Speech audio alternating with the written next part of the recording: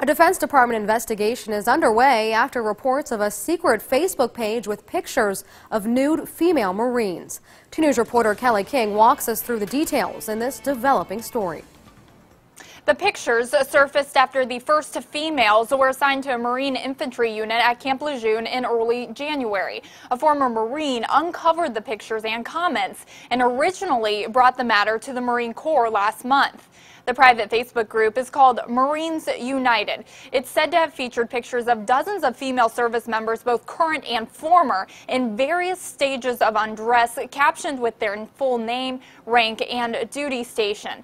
Officials say the members of the group solicited others to submit photos of women without their knowledge. The folder containing those pictures has since been removed. It's disgraceful. I mean, to treat fellow Marines, to treat fellow service members, people who are literally willing to do anything to protect this country, even die for this country, with such disrespect and such disregard. Their mothers would be fuming right now.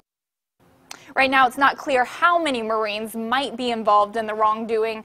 The NCIS is investigating. Kelly King, 2 News Today, working for you.